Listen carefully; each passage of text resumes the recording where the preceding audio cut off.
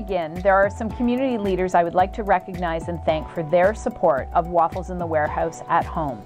Our presenting sponsor, Your Neighbourhood Credit Union. Breakfast sponsor, Meal in a Jar.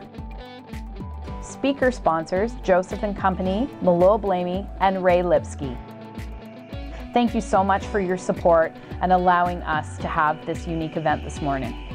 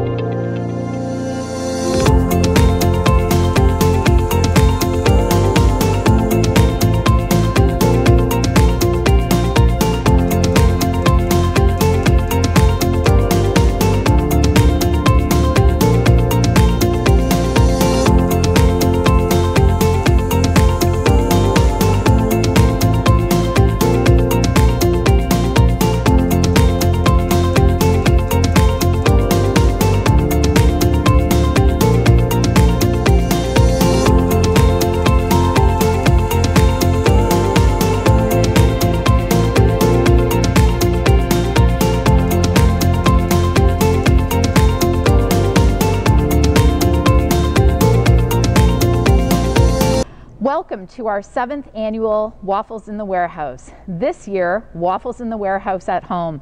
As with everything else this year, this event looks really different. Normally this morning you'd be here with us, exploring our 30,000 square foot distribution warehouse, catching up with friends and community members after a busy summer, and learning about the impact of the Food Bank of Waterloo Region and our entire community food assistance network. But as with everything else, we need to adapt. On March the 12th, I arrived at our distribution center for a meeting, an overview of our pandemic business continuity plan and supporting our community food assistance network, a discussion about what happens if. We had been monitoring the World Health Organization since January and saw the rising concern and increase in cases of COVID-19. But I don't think anyone imagined that a state of emergency would be declared in Ontario and across the country just 5 days later, and it would still be in place today. We left confident in our plan after that meeting, and then it shifted 10 minutes later when it was announced that schools would be closing. That was the beginning of weeks of pivoting, adjusting, and reframing how we deliver service, who we deliver service to, restricting access to this building, keeping our delivery vehicles on the road, and keeping a portion of our staff at home for a contingency plan. So I want to welcome you all here today to our very first virtual event and our first and hopefully only Waffles in the Warehouse. But today we're going to dive a little deeper into our response to COVID-19, but also some fascinating things about the food industry that have not only changed our operation and how we're responding to growing community need, but how it's affecting you at home.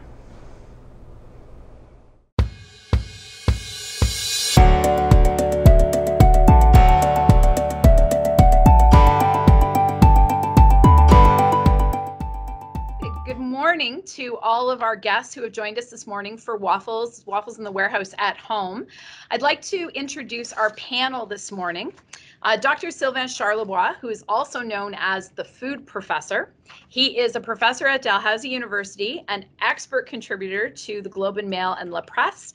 He is also the lead author of Canada's Food Price Report and writes a blog for Canadian Grocer magazine. And throughout this pandemic was an amazing resource for us when he popped up on our CTV news feed. So welcome, Sylvain. Thank you for joining us.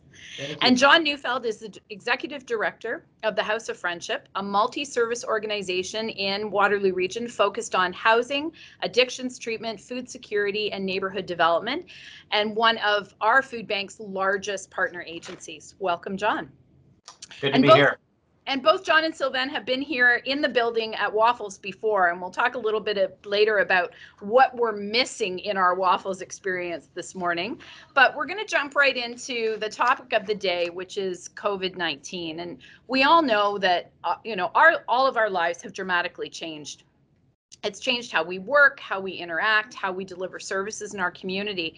But I want our audience to think for a second about their very first peak pandemic grocery store experience. And I want you to think about how you felt walking into that grocery store and what happened as you tried to go about your normal grocery store activities, your grocery store shopping experience. I know for myself, the first time I walked into the store and went to look for chickpeas, I immediately started thinking about food security and about the definition that we use for food security in Waterloo Region, which is about not having a suitable income to be able to purchase food that is suitable for ourselves and our families. But all of a sudden, here I was in the grocery store, not being able to make the choices that I would normally make and having to change those decisions about how I was going to feed my family for the next few weeks. So Sylvain, I want to start with you and talk to us a little bit about, from your perspective, how this pandemic has shifted all of our feelings about food security and what the implications from the food system are on the future of food security in terms of changing distribution, supply chain. How is it going to affect all of us, but most definitely those vulnerable populations that John and I and our network of programs are serving? How much time do we have? It's a big question. Obviously, And I think you both know that hunger is cruelly invisible. I mean, it's something we don't see, but it surrounds us. The empty shelves, for the first time, actually, Canadians could see what hunger could feel like. Eventually, I don't think we didn't run out of food, but for a moment there in March and April, all of a sudden, Canadians really saw what it could mean to need a food bank, to feel food insecure. And that's why there was a lot of panic going on and people buying everything and anything as soon as possible. That sentiment was absolutely real because I mean, when you think about it, Canada has never been a battleground. We never actually experienced war on at least in our modern time, and so really we haven't really experienced food insecurity in a severe matter, but we saw something we never seen before, and I think that sentiment has impacted many Canadians. In fact, at the beginning of September, we released a survey, results of a survey looking at donations given to food banks. Yeah. And frankly, Canadians are absolutely sensitive to the issue of food banks, but more so than ever. 17% of Canadians actually have given to food banks deliberately since the beginning of the pandemic, which is a percentage we've never seen before. Yeah, absolutely. And we've seen that here. And we've seen not just the donations, but the shifting donations as well, as things weren't available, but then became available. And people were so much more mindful to pick up those things that, they didn't see in March and April, but then reappeared on the shelves in May and June. And we saw more of that product. Absolutely. So, John, from a House of Friendship perspective, what were the pieces from sort of your program operations that had to change so quickly? How did food delivery in this community change from that frontline perspective? Wendy, before I answer that, I want to just talk about, we all know that COVID-19 took a lot of things away from people. But like, seriously, waffles, like, did COVID really have to take the waffles away from us? I mean, that was the thing we always looked forward to in September. And the thing that I appreciate about Waffles in the Warehouse is that most of us on the call today probably aren't dealing with hunger on a day-to-day basis. Maybe some of us have in the past, but it's not really a reality for us. And one of the things that I appreciated about Waffles in the Warehouse is it got a lot of us in the community leaders together. And as we walked through that warehouse, we realized that hunger is a huge issue, in our community. We need to provide food for tens of thousands of people in our community.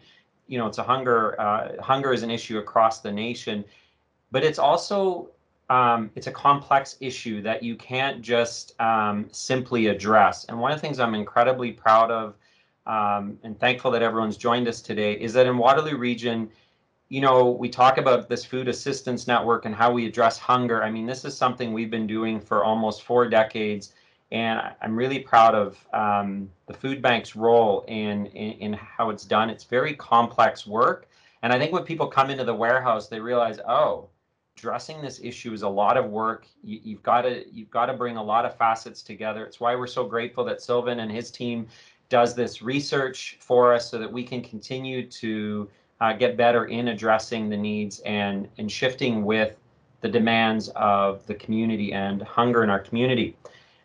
So back to your question, yeah, we were kind of clicking along. We've worked well together for many years, and we're used to serving tens of thousands of people every year with food insecurity.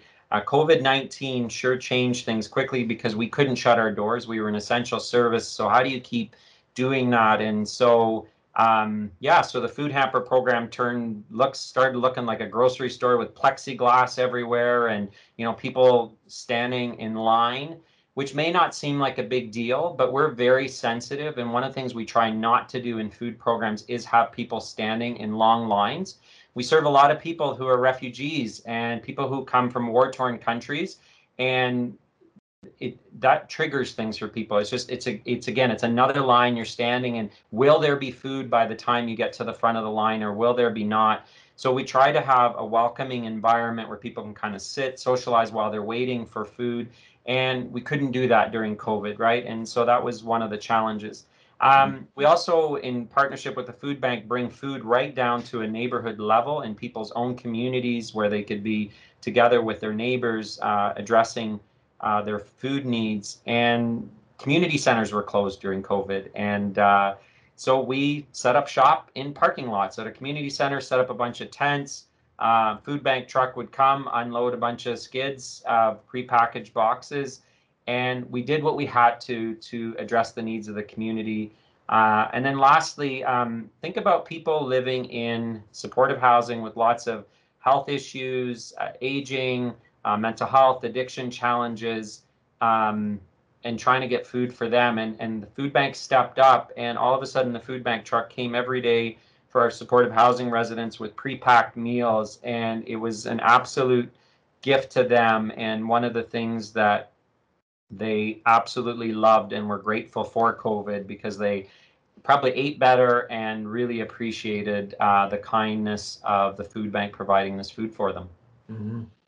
We heard some really great stories, and you were so kind to share some of those stories with our team along the way, which really kind of gave us a boost when things were getting a little tiring and really, really tough. So we're so appreciative of that feedback. I'm glad you mentioned lines, because one of the things in our community food assistance network many, many years ago was we talked as a network about service delivery and dignity of client service, and lines was one of the things that we worked really hard as a network to eliminate. But the other thing that we talked a lot about when we really sort of ramped up the work that we're doing as an entire network was about choice. And we wanted to make sure that families and individuals who are accessing our programs and services had that choice, whether it be, cultural needs or dietary needs because of health issues. We wanted to make sure that our programs had choice. And now all of a sudden during the pandemic, we were able to continue delivering the service, but the choice all of a sudden started to disappear because we couldn't offer plexiglass and lines. We had other programs who couldn't have their, we had programs that have like a marketplace grocery shopping model. That couldn't happen anymore. But we also didn't have a choice as the distributor as the food. And so we started to navigate some of the changes, not only with how service was being delivered in the community, but how we were going to be able to procure the food. And thank goodness for the food professor. We were glued, Sylvain, to your Twitter as you started talking about supply chains and supplies of food. And I'm wondering if you could share with us sort of, from a food distribution perspective, what are things that are now becoming trends in the food industry around food distribution, and what are we going to see and what are we going to not see in the weeks and months to come? Oh, yes. Also a big question, I know. I know, yeah, it is. I would say at the beginning of the pandemic, I felt more like a therapist than an academic, because a lot of people wanted to be reassured. I actually had producers calling me, asking me if I was telling the truth on air about food security and supplies we have access to. A lot of people actually learn a great deal about supply chains, frankly, because we've taken supply chains for granted. Food banks absolutely understand supply chains. You have to be good at what you do, because you have to understand who the partners are and who's dealing with whom.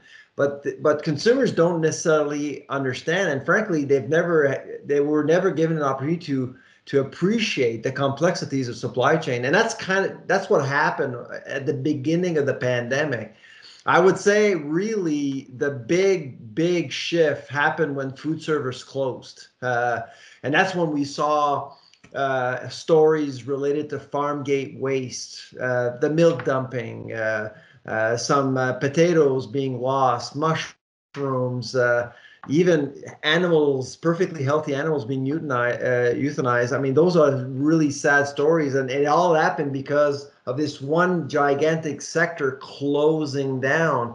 And that's why I was very happy to see the federal government stepping in and set up some programs to help the industry manage some of these surpluses, whether it's for this pandemic or future occurrences. So I think we're better equipped looking at surpluses. And of course, in processing and distribution, it was hectic. I mean, I can tell you probably for 2 weeks in, I would say, beginning to mid-April, a lot of people in the food industry that I've talked to were pretty nervous. I mean, they were not sure what was going on with the border. We weren't sure exactly what was going on with global supply chains because we do import a lot of foods. And so a lot of things could have happened, but people hung tight. They recognize that we have an open system, and things went well in the end. But I can tell you, I mean, still looking at what's going on today, we're just trying to make sure that if there is a second wave or another sort of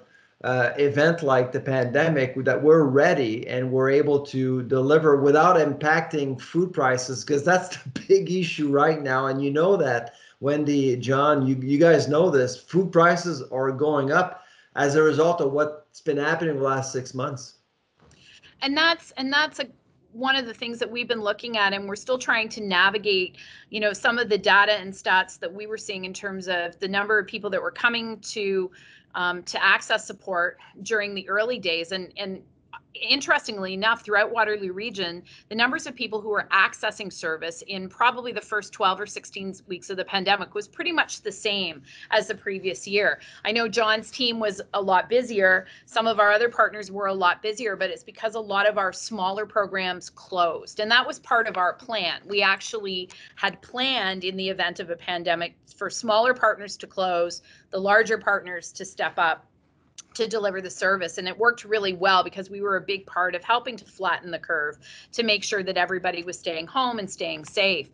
But now that, you're talking about, food prices are going up, we're starting to see shifts and changes in government supports. We firmly believe that some of the supports that the federal government provided over the spring and summer months helped keep people away from the doors of our food programs. John, is your team looking at, I know we are from a food planning perspective, but are you guys looking at what the potential increase is going to be in people accessing our supports and services in the months to come as those government programs sort of dwindle, change, shift, and as food prices go up, especially leading into the winter? For sure. We have some obvious concerns that I think what's held things at bay is all the intervention and the support. But what happens is some of these support programs or maybe we're hoping that they'll morph into maybe other kinds of support to help carry us through. The challenge with this pandemic is it's like a bit of a black swan event, right? Like you couldn't fully prepare for it, and you can't fully prepare for what maybe the outcome of it is. And so I don't know if it's fair to compare. The last time we had a major crisis, I would say it was kind of the recession of the late 2000s, and we saw food. People coming to the food hamper program spiked by about 30% very quickly. And so that was really tough for us because we weren't able to respond probably as well as we could have. And so I think this is the strength of the Food Assistance Network, Wendy. I think is if we work together, we have confidence in the food bank that, if all of a sudden there is a spike, I feel like this community, we will be prepared for that. It's when you work in isolation or completely on your own that I think you can let fear set in and really get kind of immobilized by that. And so I think right now we're focusing on doing the best we can to respond now, try to do some planning for the future, but I know we're not in this on our own.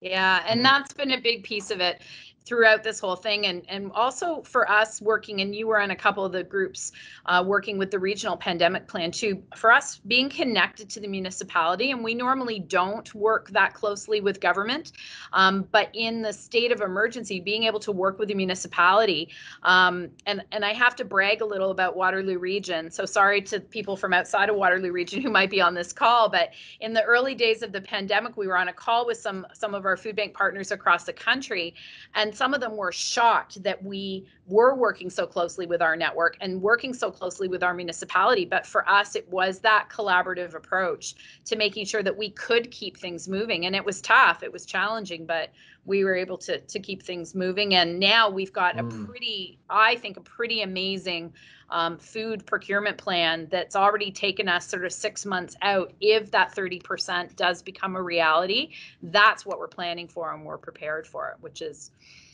pretty awesome. So thanks for that. Yeah, So there is this public recognition of the economic role of food banks. I mean, the difference between this pandemic and the late 2000s recession is that obviously governments had to come in with very generous programs to help people who've just lost their job. We had millions of people losing their jobs all at once. It has never happened before. And food banks are wonderful because they are very responsive, very targeted and strategic, but it was overwhelming. That's why governments have to step in. The problem with all of these programs is that you can't afford to do it twice. You saw we're looking at huge deficits and huge debts. The governments around the world will be highly fragmented and highly in debt coming out of the pandemic. And that's why you need some very efficient safety nets like food banks. You have to set yourself up in order to respond to these market failures. Yeah, absolutely.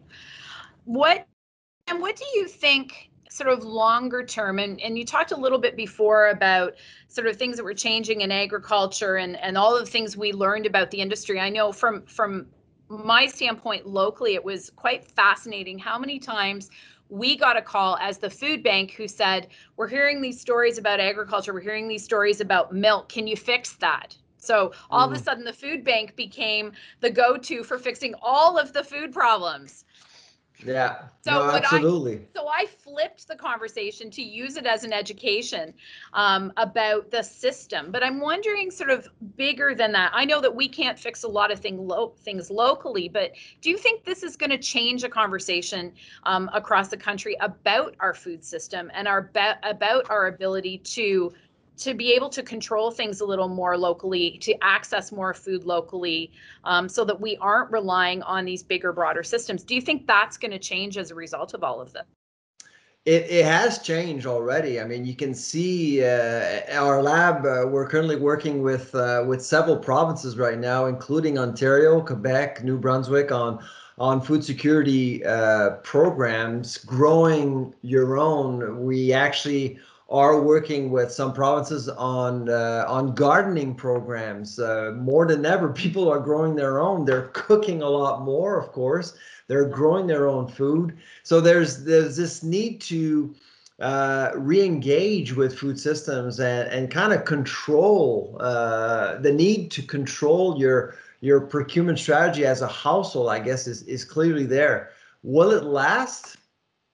Nobody really knows. It will really depend how long this pandemic will last and whether or not the phenomena. I mean, this is historical. I actually do believe that we are in the midst of seeing a COVID generation. I actually believe that in order to create a generation, you need a profound event, and this is one of them. And the COVID generation. So who I would include in that group, it would be probably pretty much most people under the age of 30 who saw their careers completely being disrupted overnight. And they're going to be affected by what's happening or what has happened this year.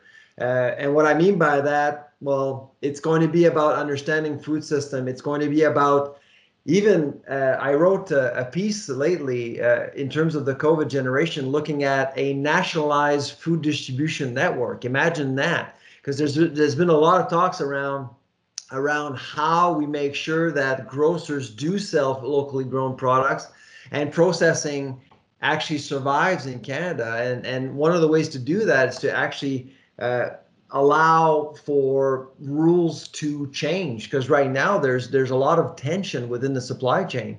So our public discourse around food distribution and policy, I think, will change over time, especially for people under the age of 30. So, John, I'm going to ask you the same question, but I'm going to ask it about our food assistance network. So I think a lot of people, hopefully a lot of people on the call have seen some of the innovations that have happened through all of this. We've seen the stories of what the food bank do, working with a community partner to distribute meals. We've seen the work that you did, moving the shelter into a hotel setting.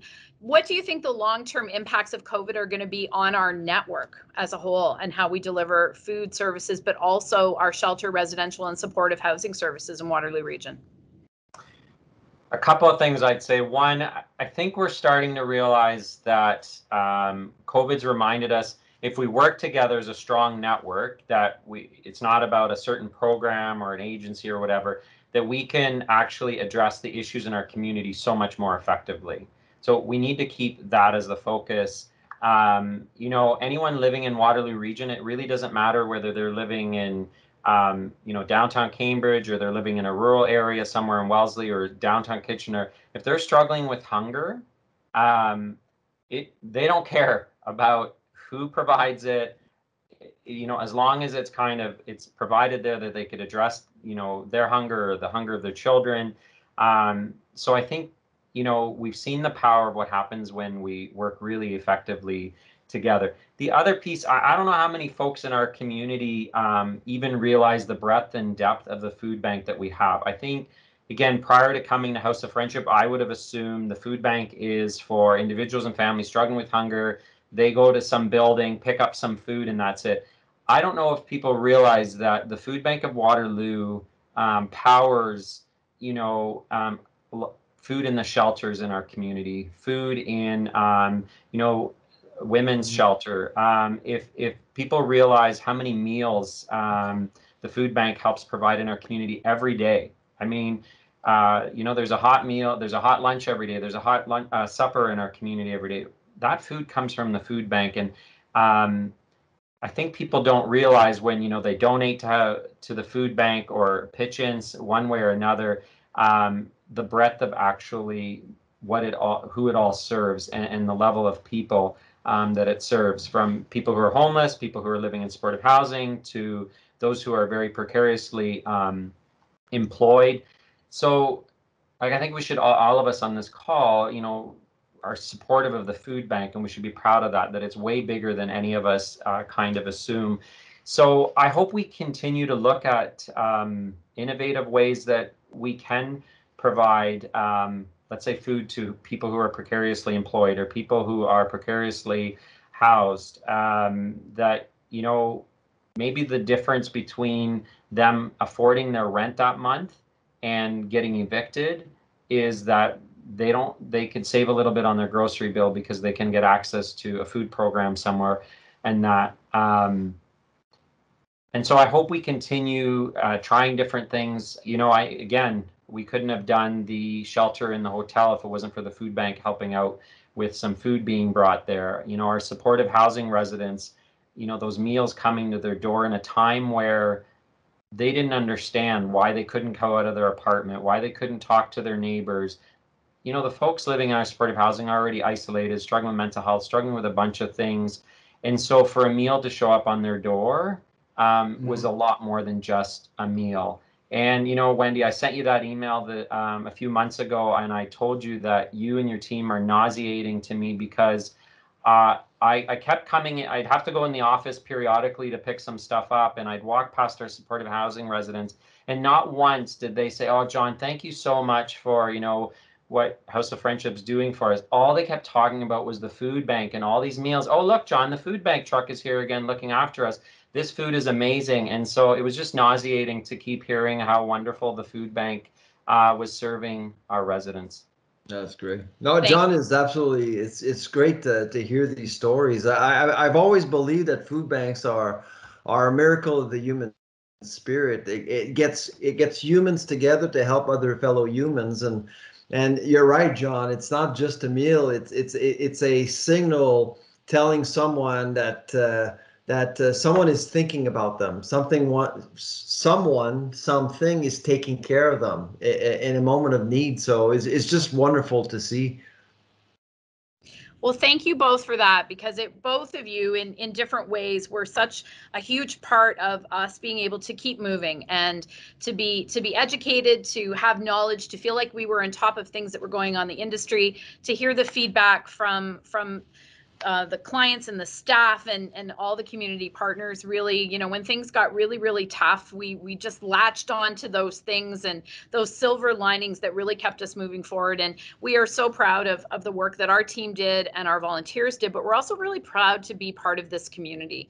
And exactly what you both just said, knowing that there is a community here who is willing to support, who wants to help, who is donating at, you know, a much higher level to really help us continue to keep that food moving and keep everything on the road and keep people healthy while we're all trying to figure out what's next. I'm not even going to get to the question about what's next, because I know we're still all just trying to navigate what has just happened over the last few months.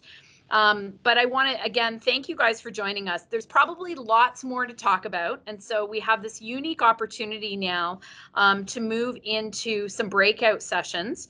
We're going to move into 2 different breakout sessions. So breakout number 1 will be with Sylvan and Kate McDuff, who is our Network Planning and Programs Manager for the Food Bank of Waterloo Region and the Community Food Assistance Network. And Kate's been working really closely with our network partners throughout this whole pandemic on who's open, who's closed, what are the needs shifting and changing, and actually sharing with those partners what's going on in the food industry. So I thought it'd be a great opportunity for our guests to ask some questions to both of you.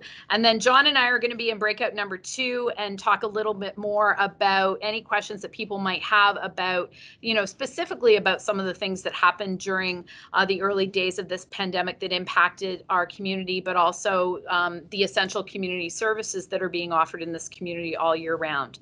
So in each of these sessions, if you have questions, please be sure to type them in the chat, and the moderator will share with the presenters, and we'll keep the conversation going in the breakout rooms in a few minutes. So thank you again.